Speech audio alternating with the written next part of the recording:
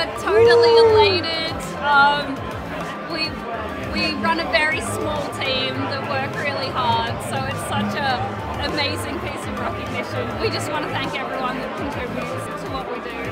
I work in sustainability because I have an inherent desire to make the world better. I want to see a world that I leave in a better place than the way it was when I came here, and that drives me every day.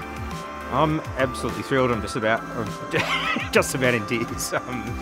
It's really, really special to us and to my colleagues. We've worked really hard on this. This is incredibly humbling. I know a lot of the other organisations that were nominated to be recognised like this with such great calibre of other finalists around us is just such a great honour, so thank you very much. It feels lovely to be able to then show the crew, you know, how valued their work is as well. I just feel like it's a real valuation for them. It feels amazing.